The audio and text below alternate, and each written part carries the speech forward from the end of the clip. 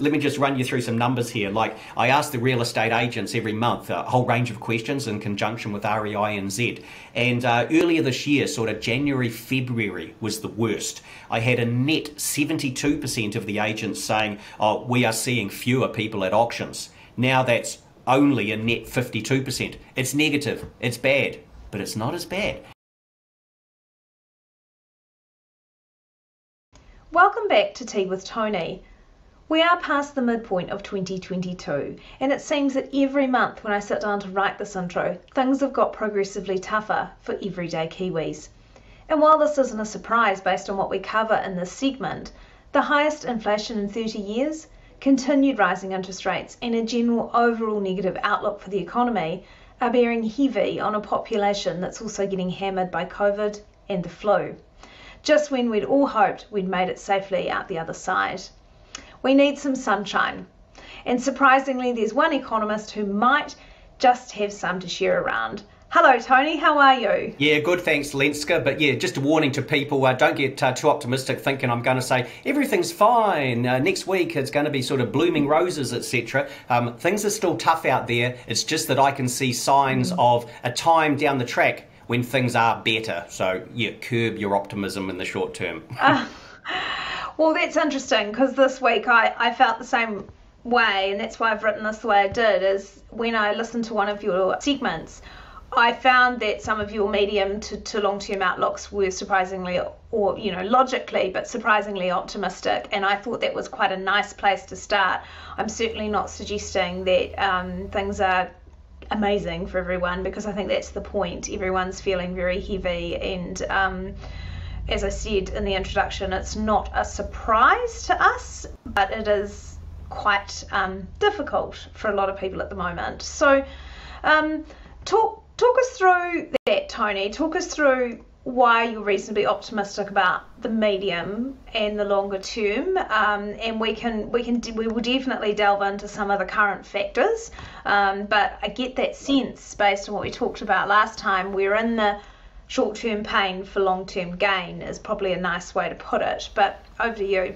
Yes, certainly the short-term pain, and a key point to note here is that we've got interest rates going up. They've gone up 3 to 3.5% for the 2 to 5 year fixed mortgage rates, and so people have been hit by that. But that only affects maybe 1/3 of households in New Zealand. So monetary policy tightens, 1/3 of households are affected. Remember, 1/3 are renting. They don't own the house, and of the ones that own their house, half of them have already paid off their mortgage. So when interest rates go up, you're only actually hitting 1/3 of the population. But the unique characteristic of the moment that we have not seen before in 3 decades is that the cost of living is soaring, 7.3% increase in the past year, and that hits everybody, every household out there. And this has been my key point since February, when I could see in my monthly spending plan survey people slashing their plans to buy on things, and now they've cut them even further over the past few weeks. And that says to me the Reserve Bank is actually getting a lot of the restraint it wants in the economy, not from necessarily the interest rates going up, but of course from the cost of living rising for everybody. And at the same time as we're putting money aside to have to buy our groceries, involuntarily, we are uniquely, voluntarily putting money aside to spend on travelling overseas as well. This is exceedingly weird.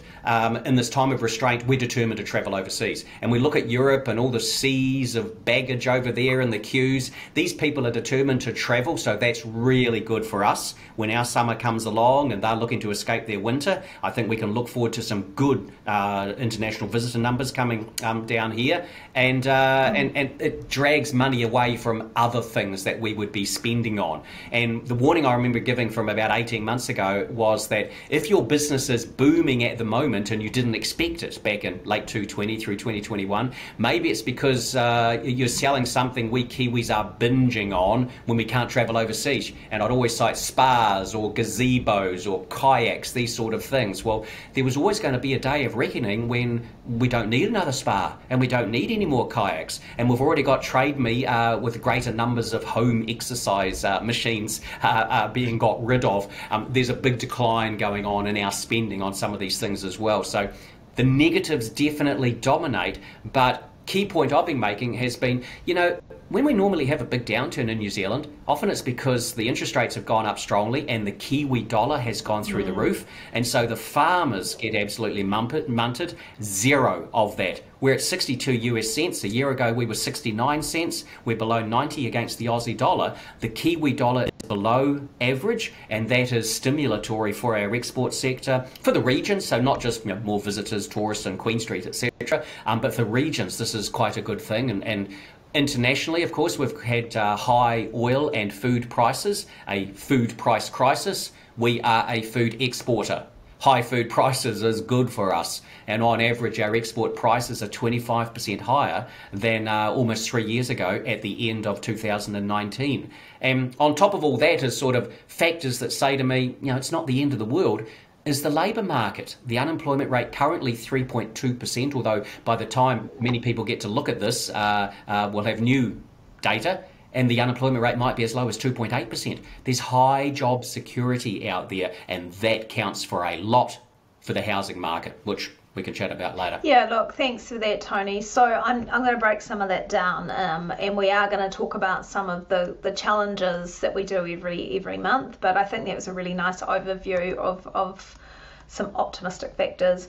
Let's talk about inflation. 7.3%, a little higher than they thought, highest in 30 years. It's all a bit ugly, and remarkably not as high as what's happening in the United States and the United Kingdom, but has it peaked? I think it probably has peaked because for a number of reasons. Number one, the international oil prices, of course, have pulled back a bit. Petrol prices have fallen away, 30 cents or so here in New Zealand. So that's going to put a lot of downward pressure on whatever the number turns out to be for the September quarter. We'll get that in the middle of October. And also in the rental market, this is very interesting. There's a monthly survey I do with a property management agency, and the investors are pulling back on how much they plan or would like to increase rents by, and even the proportion of them planning to increase their rents has gone from about 79% down to 70%. And there was a commentary, I think it was on the basis of Trade Me data, showing rents falling in some parts of the country at the moment. And there's developing a little bit of an oversupply of rental property. Some people who were looking to sell their property, so no tenants in it, are not looking at getting the price that they want, so they're putting it back in the rental pool. We've got some young people, because of the high cost of living increase, have gone back to living with their parents. Some who were thinking about leaving home, the reality came in pretty quickly once they ran the numbers and have decided not to leave home for the moment. And of course, we've got a number of young people going overseas as well to either just do an OE or to simply work and earn a much higher wage in Australia. So rents starting to pull back adds to some disinflationary pressure. So I think the chances are good that we have seen the peak for New Zealand's inflation rate / change in the annual cost of living at 7.3%. Well, that's really good news, and as I always say, you can't guarantee that, but you do base your on evidence, which is great.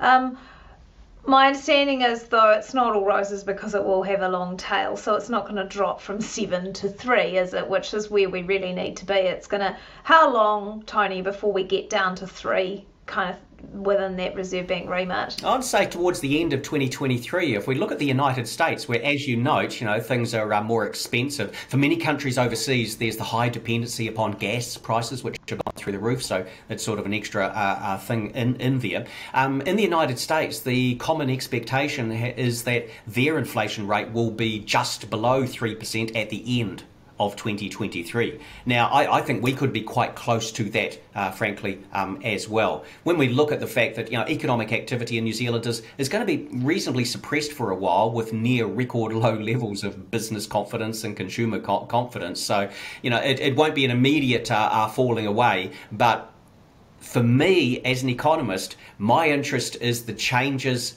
at the margin. What's been the most recent change, and how does that influence people's thinking? And my view is that when we get the middle of October, next inflation number, more people are going to be thinking, okay, inflation is falling away.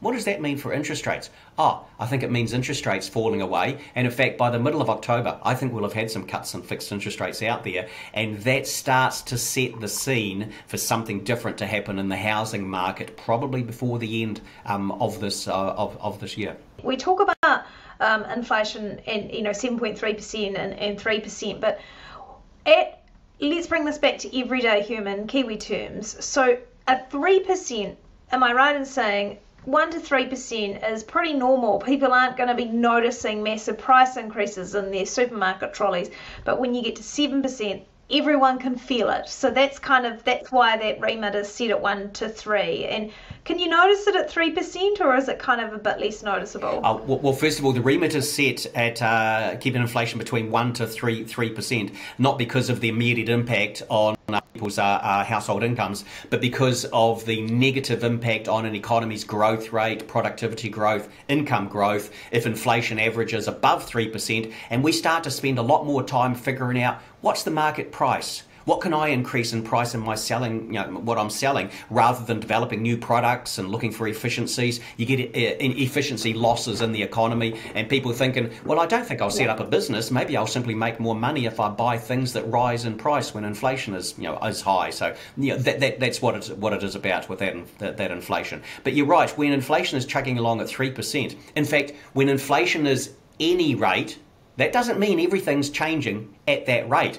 There's about 650 items in the basket of consumer goods and services, and you might have 400 rising in price and 250 falling in price. And of course, electronic goods, etc., have plummeted in price over a great number of years. In the coming year, we're probably going to have used car prices starting to fall away after rising strongly. They'll be starting to fall away. So, it varies. Sparkles. So it varies from one family to another out there. But yeah, definitely we notice 7%, but there's more than that. I remember one of my favourite books, bought and read years ago, The Sugar Bag Years by Tony Simpson, about the experiences of common families just during the Great Depression of the 1930s. And I remember reading an interesting section in there about a lot of well-off families who the Depression didn't necessarily affect them all that much, but they didn't want to be driving around in a flash car while other people were clearly suffering out there. So they tended to put their car up on the blocks and sort of go out in sympathy, join in with everybody else. And I think that's one of the phenomena at the moment, that there'll be a lot of families in New Zealand who can easily afford 7.3% increase in their expenses. I couldn't agree more. I think that's really interesting. There's an aspect, I think, around responsibility, respect, and people don't like it when society doesn't function as they think it should, and that they know people. New Zealand's too small. We don't, we're not that classist. We all know people that are struggling to put petrol in their cars, or, really noticing the difference at the supermarket. And, I think that sentiment is, even if you can afford it, it makes you feel uncomfortable. And that's my kind of human analysis of it, and that's why I was really looking forward to talking to you today, to kind of give us all a bit more of a kind of a big picture view, which is what we do. Thanks for that, Tony. Look, let's talk about interest rates. You've mentioned them a couple of times. It's a topic close to NZHL's heart, although we tend not to focus on the rate. We focus on other wonderful things which help you get there faster. But talk to us about interest rates. Have they also peaked? You mentioned that, and it seems the OCR's got a little bit further to go, but give us your take. Yes, okay, so where do we start on this one? If you look at the United States, the data coming out recently have been much worse than expected for the rate of growth in their economy. The same in Germany, the same in England, and it's led to a developing view that maybe the world economy is heading into a recession, not a deep one, not a GFC, but in a recession, well, inflationary pressures can fall away relatively quickly. Not a big long tail of inflation, but you can actually have inflation falling relatively quickly. And that's meant that the markets have started to price in something very, very special. They are pricing in that the central banks, like our Reserve Bank, Australia, US, etc., will keep increasing interest rates very quickly in the short term, but they're going to be cutting them again before the end of 2023. The markets are pricing in 2 cuts at least in the United States funds rates before the end of 2023. And here in New Zealand, the markets are thinking about our central bank, the Reserve Bank, will be cutting interest rates before the end of 2023 as well. And in anticipation of that sort of, we've had the likes of the cost to a bank in New Zealand of borrowing money at a fixed rate to lend out at a fixed rate for 2 years in this case, that peaked at about 4.5% in the middle of June or so. It's now sitting at 3.9%. And so, in fact, we've already had some cuts in the 2-year fixed mortgage rates out there. But we've also got reductions in that cost of bank borrowing for 3, 4, 5, 7-year fixed interest rates as well. So where we stand right at the moment, actually margins for banks are above average for fixed rates 3, 4, 5 years. There's scope for them to cut them, quite frankly. And my view is we are either we're pretty much at the peaks for 3-year plus fixed mortgage rates. 2 years, we probably have seen the peak. 1 year could be a little bit further to go, and that's because of this other interesting characteristic of interest rates at the moment. I've said the Reserve Bank takes them up quickly, and then maybe they're cutting before the end of the year. And so somebody looking at this will go, well, why would they increase them so quickly now if they're only going to cut them again 12 to 15 months down the track? Why central banks are raising interest rates so quickly now is a matter of regaining credibility. The credibility of central banks around the world as staunch fighters against inflation has been severely damaged by the fact they left interest rates too low for too long last year, and they printed too much money for too long. And they should have been taking the sugar, the candy away, at least over the second half of 2021. And they didn't, and so every man and his dog is sticking the boot into the central banks around the planet at the moment. It's not a good space to be in, and the central bankers need to regain credibility, and I would suggest they are strongly regaining their credibility with their inflation fighting credentials, with the speed of interest rate increases at the moment. But we're going to be near the end of that within, frankly, maybe 3 months or so, and I remain of the view that the peak for the official cash rate in New Zealand, 2.5% at the moment, will be 3.5%, not the 4% the Reserve Bank mentioned. And then, as I say, I see things edging off again over 2023. Once the central banks see credibility is established, economic outlook is a bit weak, inflation is going to fall away a bit quicker than we've been thinking. These are sort of some things still in train out there. So I know for some people it has been surprising for me over the past maybe 3 months to be talking about interest rates coming down, but that's the nature of cycles. Things go up in economics, they go down, they go up, and then they come back down again a little bit. But you've been talking about this for months, and this is not new information. And I think at the beginning of the year we were talking about the central banks just not being quick enough to respond. That's the main issue, and I think, as you say, there's an acknowledgement of that now in their current behaviour.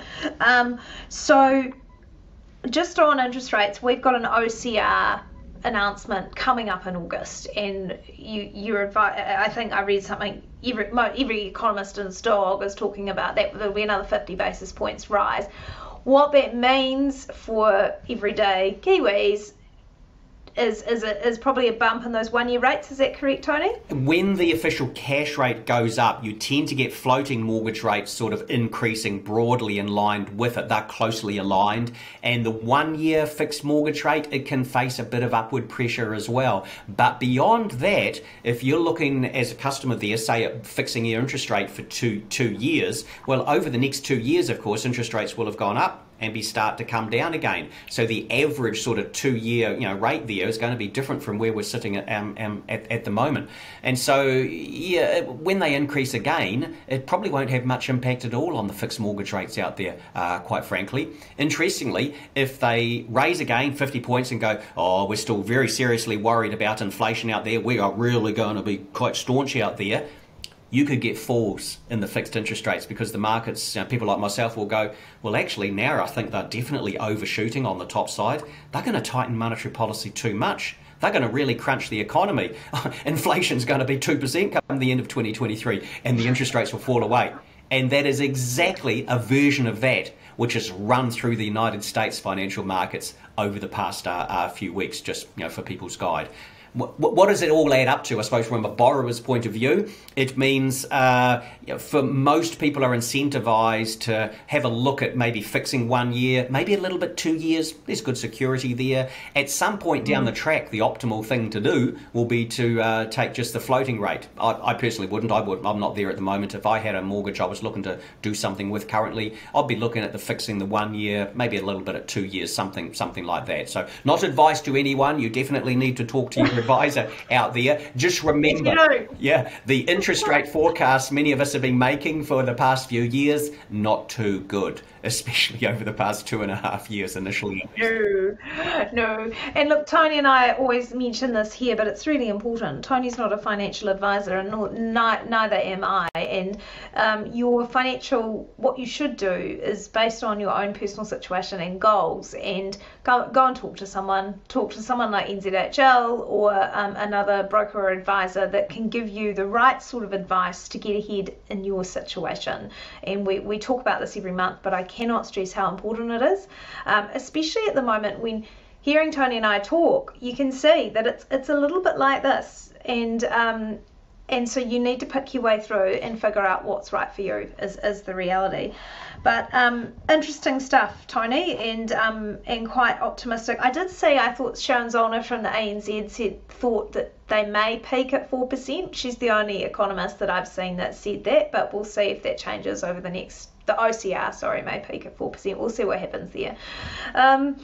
Okay, now you made one other comment that I'm going to just quickly mention, and it was anecdotal, and you and I think, are on the same page on this. Is the labour market improving? Is the labour market improving? The labour market dynamics for this period of time are vastly different from any previous downturn. So normally our economy is chugging along, there's a cyclical upturn, and businesses are going, oh, the economy's strong, look at all the people that want to buy our stuff, we're going to sell them more stuff. So as a business, you'll hire more people, you'll buy or lease more premises, you'll get more raw materials coming in, the supply chain will be functioning well, so you order more widgets to make your products, etc. And then something happens in the economy to make growth slow down. Maybe it's an international oil shock, maybe inflation has come along, maybe the government needs to get deficit under control, but things start slowing down and the business person will go, oh, things are slowing down. We thought the customer numbers might grow 25% next year. Oh, they could fall 5%.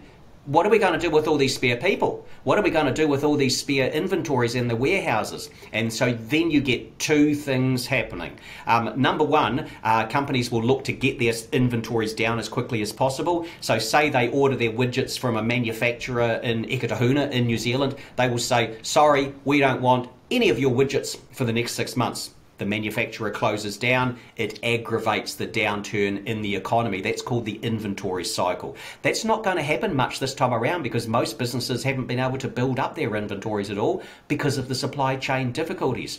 But the more important and relevant here is that there are not many people that growing, hire lots of people and there's a shock, weakness in the economy. They haven't been able to grow their number of people. With a 3.2% unemployment rate, businesses have been showing near record difficulties of finding skilled and unskilled labour. There are not many businesses in New Zealand outside residential real estate and crypto trading or something like that who have excess staff numbers at the moment. They're still trying to hire people. That means this period of weakness in the economy is one of the weirdest we've ever seen because you're not going to get that feeding unemployment on itself. You get laid off, I cut my spending. That the shop I go to, they lay people off as well, which things spiral down. So that's relatively limited this time. And we've got to remember, let's say I say to you, there's going to be a recession. The economy will shrink by 1%. So 99% of economic activity that was happening before will continue to happen. The bulk of companies are still going to be fine. There's no shortage of businesses out there at the moment, and even the government and local authorities hoping for a few others to fall over so they can hire their staff because they can't even produce the output they want to or meet the orders they've got at the moment without they haven't got the staff. So that's a unique dynamic. It's not saying to me the labour market's improving as such. The unemployment rate will go up, but it's not going to be something that's going to make people go, I'm deeply worried about my job, something like that. It's more going to be actually helping the economy function a little bit better. At the moment, we can't function too well in New Zealand because of a shortage of staff. So it's going to be a positive thing, largely. Okay, Tony, what's happening in housing? Are we're still on this downward trajectory? Talk us through it. Yeah, okay. The housing market decidedly is weak at the moment. We have the number of sales running about 35–40% lower than a year earlier. We have the average number of days being taken to sell a dwelling is about 13 days longer than a year ago. We have the number of properties on realestate.co.nz listing for sale, the stock of listings up nationwide about 86% from a year earlier. And of course, we have average prices around the country down about 9.5% from their peak in November. Auckland is down about 13%. Wellington City is down about 17% or so. So, you know, definitely the housing market is weak at the moment. That's the first thing to say. Secondly, the housing market is getting weaker. I do my coalface surveys of mortgage advisors, of real estate agents, etc., and they still overwhelmingly say there are fewer first home buyers showing up to try and buy houses, fewer investors looking to do buying, fewer people showing up at open homes and in auctions. So that's the second thing. It is still getting weaker, but that's not the space that I live in. I live as an economist at the very margin trying to see, but what's changing at the edge? And what I can see happening is that the pace with which things are getting weaker is getting weaker. It's getting better. So it's not improving. But let me just run you through some numbers here. Like, I ask the real estate agents every month a whole range of questions in conjunction with REINZ. And earlier this year, sort of January, February was the worst. I had a net 72% of the agents saying, oh, we are seeing fewer people at auctions. Now that's only a net 52%. It's negative. It's bad. But it's not as bad. The number of people showing up at open homes, that's gone from minus 79% net, seeing more people for the agents, now a net 47% of agents seeing fewer people at open homes. Bad? Ooh, but not as bad as before. The first home buyers is interesting. So back in about February, a net 71% of agents were seeing fewer first home buyers. Now it's a net 36%. So it's still bad, but that's quite a change. At the margin, things are turning around, and there's also fewer investors are selling. A lot of people are just stepping back, taking their property off the market, and a key dynamic for the housing market this cycle is a near complete absence of distressed sellers. You see, that's what the tight labour market delivers to us. Not many people are fearful of losing their job. Or if they do, they know they can get another job, you know, relatively quickly. So the banks are going to be putting very few people under. The investors, much as they don't like the tax changes, they're not selling in any great numbers. They just pull back as buyers. And so what I see in the market is a situation where people's thinking on interest rates is going to change over the next few months. Maybe the mid-October inflation number is a trigger towards, oh, interest rates have peaked and now they're coming down again. So they'll think, oh, that's interesting. And there's a backlog of buyers building up. There's a lot of people want to buy, but they're scared that if I buy now, prices will fall a bit further and I'll feel silly and I'll look silly to my mates as well. So they're just stepping back from the market.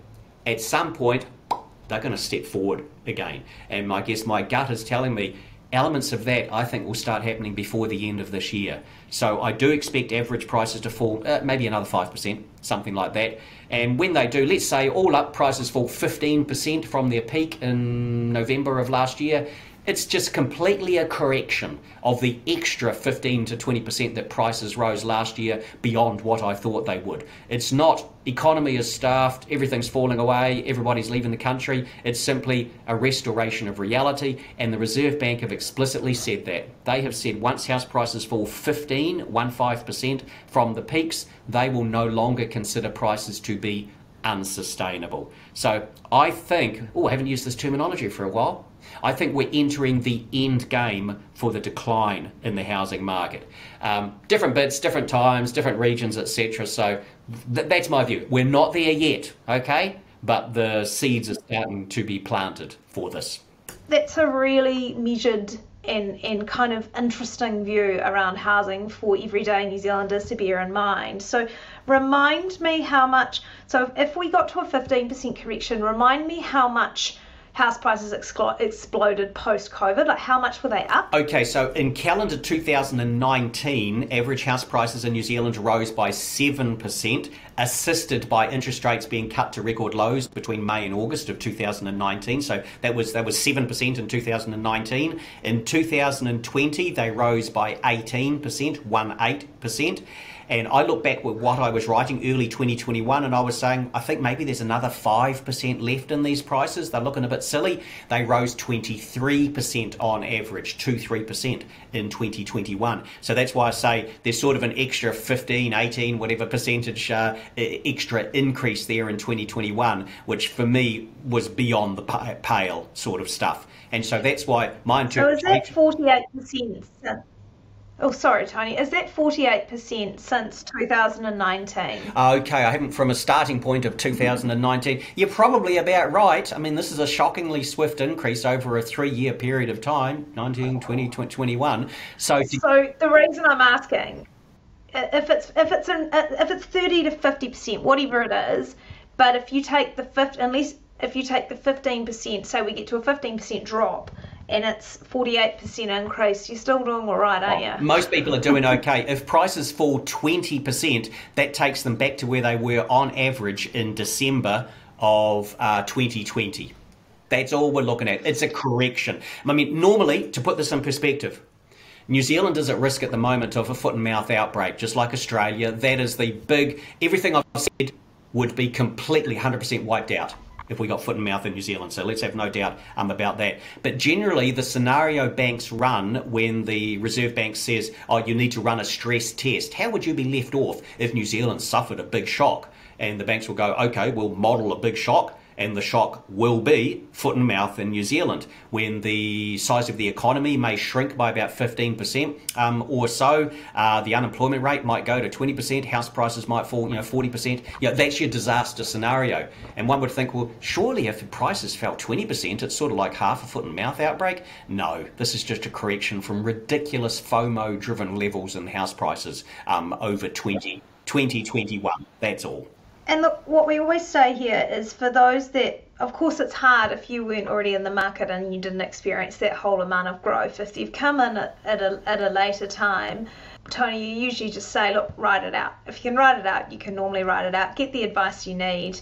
And, we don't want to be overly optimistic because people in that situation, it would be quite difficult. But the reality is, you've been lent the money, as I always say, because you can generally afford it, and you play the long-term game, because as Tony's clearly indicated, if everything goes to plan, we should be back into a growth cycle at some point. So that's a positive. Oh, definitely. Growth comes back. And let me mention another factor I've mentioned before as well. Many people signed up 1-year fixed rates at 2.19, 2.49% just over a year ago. So they're going from an interest rate here, and they're jumping up, let's say, to 5.7% or something like that up there. Now, that's a big increase. It's a lot of extra money they have to find. But when they took the mortgage out, the bank, they had to prove to the bank they could service an interest rate up here at about 6.5%, 7%, 8% or so 4 years ago.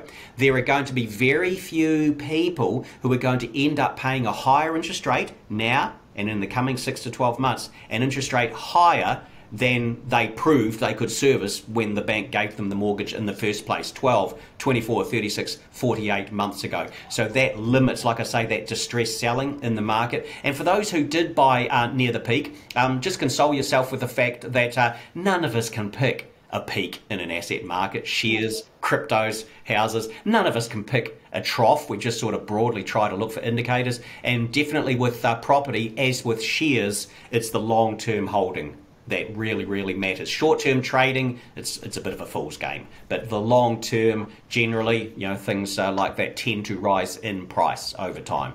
Touch wood. See, I told you, a bit of sunshine. There, you've delivered it. You were concerned, and you've definitely delivered some sunshine. Look, thanks, Tony. As always, it's a great pleasure, and lots in today to kind of unpick, and I hope hope we've made it really consumable for everybody. As I always say, Tony is an independent economist, and we like it that way. His views are his own and not those of NZHL or vice versa. So thanks a lot, Tony. Thanks. Ta-da. Thanks a lot, everybody, and we'll see you again next month.